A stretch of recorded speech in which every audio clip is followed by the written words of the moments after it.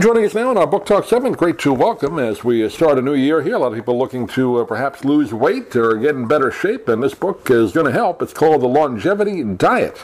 Discover the new science behind stem cell activation and regeneration to slow aging, fight disease, and optimize weight. We're joined today by Dr. Valter Longo. He's the director of the Longevity Institute at USC, and he joined us by telephone today. Doctor, good to talk with you. How are you? Good to be on your show. Yeah, I had a chance to read through the book and enjoyed the way you kind of told your personal story along with some of the science that you've come up with, and a lot of it has to do with where you were brought up, right, in Italy. You can tell, I know you're from Italy from your accent and from reading the book, but a lot of the diet you got comes from, I guess, the old country, doesn't it? It comes from combining the old country, the diet of some small villages that have record longevity in southern Italy, with the science and with everything else, the epidemiological studies, the clinical work, etc. So when you combine it, I think you get a much stronger idea of what is beneficial for people, and also what's not going to change in a couple of years because a new fashionable diet comes around. I was going to say, I mean, there are a lot of diets that seem to come out all the time, but I think this one is different in the sense that it's based more on science than I think a lot of the other ones are, and you've done a lot of research into it, so it's not, like you said, a fad diet. This is based on scientific principles, right?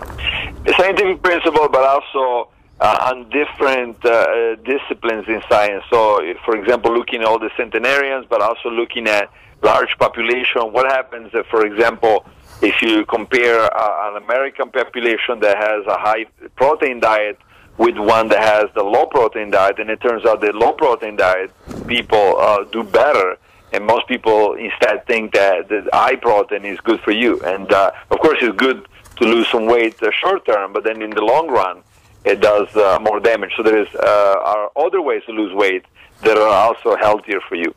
One of the interesting things I thought from reading the book, and you always hear about people going on these fasts, don't eat anything and all that, but now you have a part of your diet that does include fasting, but it's shorter fasts, right? A few, maybe 2 or 3 days, maybe even less, that you say helps the cells in your body regenerate, right? Yes, no, this is actually 5 days, and it's not fasting, it's what we call fasting mimicking diet, or FMD.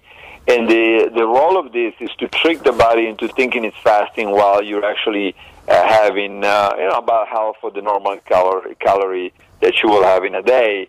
And this serves as a reset. So it kills a lot of the damaged cells and a lot of the damaged components inside of cells of the body, and then it turns on stem cells. And when you refeed the cells, and the stem cells go to work, and they rebuild so that you're healthier, in a healthier state than you were before this fasting mimicking diet. And then you do this, you recommend 4 times a year, roughly, and then about 5 days at a time, like you just said. So every 3 months, you'd recommend to do that, right? The FMD. The average person, so if somebody's obese and has a high cholesterol, high blood pressure, they might have to do it once a month until they get to a better state. And if somebody's healthy and 30 years old and exercising and has a perfect diet, they may have to do it only a couple times a year. Right. So on average, I will say in the United States, it's probably once every 4 months. So it's 5 days every 4 months, and I think the great majority of people can do it. And I know you go into the book in detail, but give a food or maybe 2 different types of foods that are part of this FMD that help, like you said, trick the body into thinking it's not eating it or fasting, I guess. That's it. I mean, you're still nourishing yourself, but the body somehow thinks you're not, and it kills off the bad fat cells, right? Yes. So this is a low protein, a low sugar, high fats, but high levels of certain fats. And even the proteins, the low level of protein, is a certain type of protein. So everything is studied in this 5-day fasting mimicking diet to optimize the effect on genes in the body that are so important for this protective and regeneration effect. And part of that diet, like you said, low protein, certain types of fish, right? A part of that, I guess, beans, right? Legumes. No. No, that's the everyday diet. So the book is divided in two. It's got a section. The first half is an everyday diet, right, and why, and the other half is in the fasting mimicking diet. So the fasting mimicking diet, there's no fish, but the everyday diet is mostly vegetables and plus fish diet, low protein and high nourishment diet. Yeah. And again, in the back of the book, you got a lot of recipes. Hopefully, people who get the book will check that out as well. And you also base the longevity diet, 5 pillars. Briefly, can you kind of go over what those are, the 5 pillars of longevity? Yes, the 5 pillars really are an attempt to build a solid foundation to get away from a lot of these fad books that don't have a very solid foundation. So I basically started by saying, a diet to be something that is going to be good for you now, but also 10 or 20 years from now, right, has to be built on data that comes from epidemiological studies, so studies of populations, clinical studies, studies of basic research focused on longevity, and studies of centenarians, and then study of complex systems like a plane or a car. So all of these together allow you to identify nutrition that can achieve all the things you want to achieve, including losing, let's say, visceral fat. But, for example, losing visceral fat without losing muscle.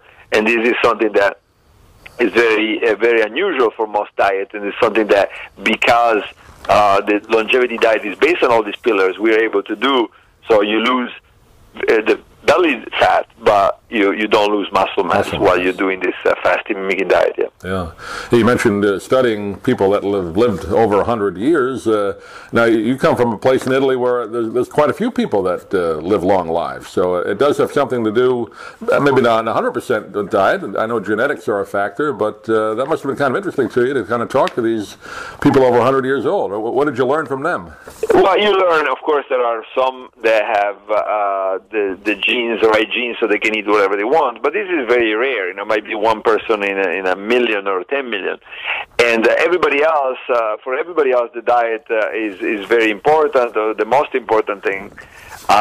So, we learned that most of them have adopted this low protein, mostly vegetable, a lot of legumes, a lot of beans, some whole grains. Of course, they have some pasta and bread and rice, etc., but not a lot of it. In most of the cases, they are they maintained a normal weight, and they were also very active all day long. And so all these things together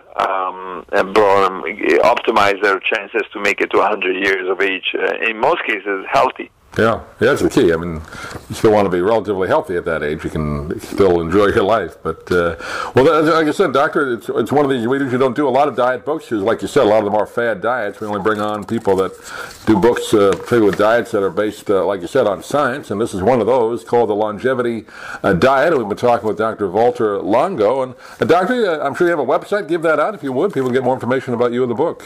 Yes, they can follow me on the Facebook page called Prof. Valter Longo.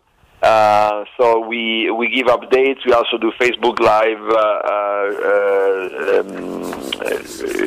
episodes or podcasts, right. So people can follow us and follow our research that way. Great. Doctor, pleasure talking to you. Hopefully we can do it again. Thanks for being with us today, and good luck with the book. Okay, thank you. I'm Stan Brock. 30 years ago, I formed Remote Area Medical to help people overseas. But then we found generations of families in America, isolated by poverty from the health care they need. Together, we can take dental, vision, and medical help to 1 million adults and their kids, right here at home in the United States of America. If you'd like to order the book we're talking about, please go to DougMilesMedia.com and enter the author's name in the Amazon search box. Thank you for listening. Please come back soon for more conversations here at DougMilesMedia.com. This has been a presentation of Doug Miles Media, all rights reserved. You can listen to or download previous programs at iTunes, Stitcher.com, or DougMilesMedia.com.